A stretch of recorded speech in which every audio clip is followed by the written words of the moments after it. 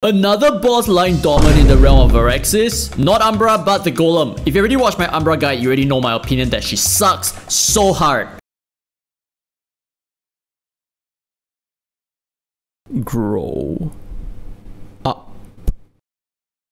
However, even though the Golem is in level and stats weaker to the Draconic Umbra, it is by no means an easier meal. In fact, the Golem is usually regarded as one of the more complex bosses in the game, and a single skill issue could end you instantly. To find the Golem, you must first go west of the Varexis spawn, and from the cross junction go further southwest. There you will find the entrance to the Temple of Varexis, home to the Golemite Fiends and the chonky Golem Boy. The Golem spawns in a squarish arena at the far end of the temple. So the Golem, unlike Umbra, drops Saving Grace and Lollipops as well. However, the Golem is actually much more efficient at dropping these, largely due to its surprisingly low max HP, making a turnover rate of farming this boss much higher. In fact, the Golem is currently the reigning champion to farming Lollipops right now, even better than Umbra and Netherrax. But aside from these, the Golem also drops all of the Golemite materials, that is the Golemite artifacts, slab, shard, eye, and orb. These are mainly used to craft the Golemite warrior set pieces, not the goddamn Golemite stuff. Please don't do it, no. And I mean, also the Golem mini exists, so I guess. Now, in terms of your stats, the Golem fight is largely doable with most gear sets. For mages, you want minimally a Night Span set with full spell power and you should be okay. And as for warriors, you want minimally the Glacial set with at least 100 total accuracy across all of your gears and stat points. Now, moving on to your prep, this fight is generally really easy if you have incredibly powerful gear like the Turmoil set. In this case, the Golem usually simply falls apart before he can even use a single ability on you. However, if you are weaker, you will be subject to a lot more RNG and therefore have more chances to die. And that's where I save your ass in this video. So bring Saving Graces if you have those, otherwise just hope the Golem drops them more often than you can skill issue. But don't worry, like I said, I'm gonna guide you on this. Now let's quickly summarize all of the Golem's attacks. There are only two, but both have insta-kill mechanics built into them, so you cannot outgear this fight and think you'll be 100% safe.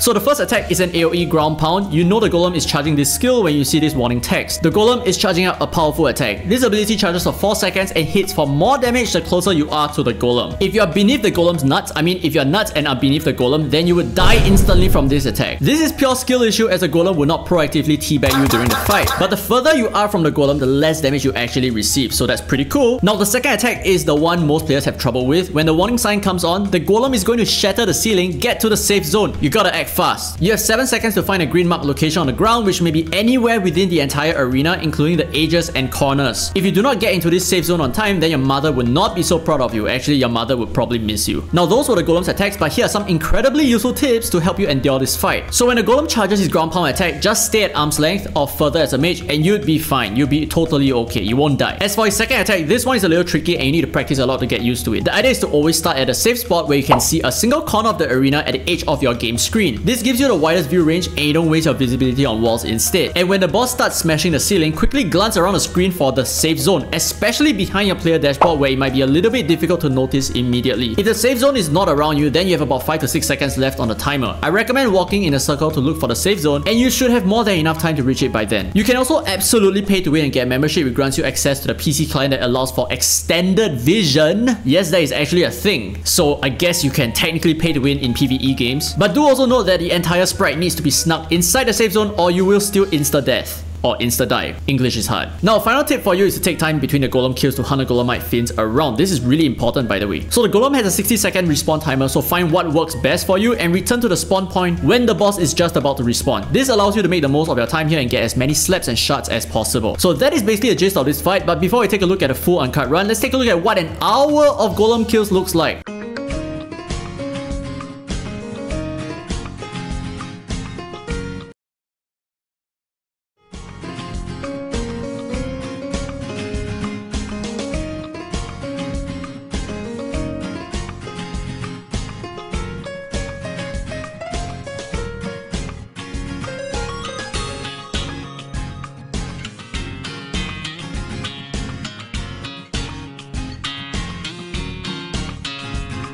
Yep, and that's an hour of Golem kills, but ignoring the 4 lollies that I had before this run began, we got 1 orb, 2 slaps, 8 lollies, easy 21 mil. So this is the Golem. Let's take a look at a full uncut run.